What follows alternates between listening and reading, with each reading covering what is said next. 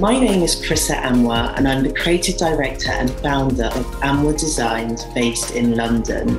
The design project of the year went to Bicycle Parking Garage by Salo.